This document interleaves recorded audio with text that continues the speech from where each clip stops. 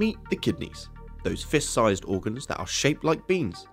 They are kind and hard-working organs located in your upper abdominal area, attached to the back of the abdominal cavity on either side of your vertebral column.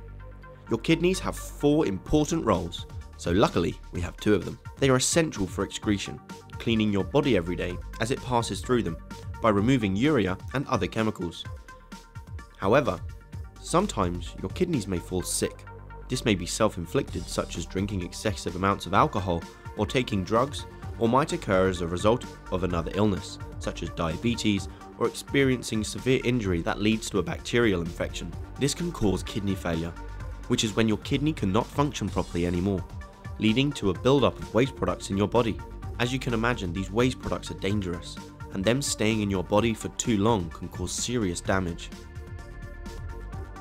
To help relieve the kidneys of this duty, patients can undergo dialysis for about 4 hours, 3 times a week. So what happens during dialysis? Patients sit in chairs, much like a lounge chair. A needle is inserted into the patient's vein, and untreated blood starts flowing into the dialysis unit. Let's follow this blood to see how it gets cleaned.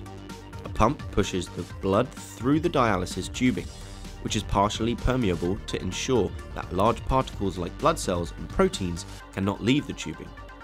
The tubing is suspended in dialysis fluid or dialysate. Dialysis fluid is a special solution of pure water, electrolytes and salts. It contains no urea or waste products. No waste in the dialysis fluid means as the blood flows through the tubing, a concentrated gradient is created, allowing waste products to be removed from the blood and into the dialysis fluid by diffusion. The dialysis fluid also contains electrolytes and salts to help correct any other imbalances in the blood that may have arisen from the kidney failure, also making use of concentration gradients and diffusion. Sometimes glucose is also included in the dialysis fluid, either to remove excessive fluid from the blood or to provide the blood with more glucose if it's lacking. Once the blood is thoroughly filtered and cleaned, it returns to the patient through their artery. The used dialysis fluid is then disposed of.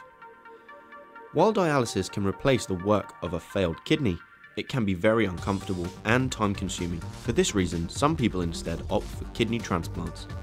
However, while these prove to be a much better long-term solution, as you will not have to eat a restricted diet or experience any discomfort, they tend to be very expensive, and finding a matching donor tends to be very difficult.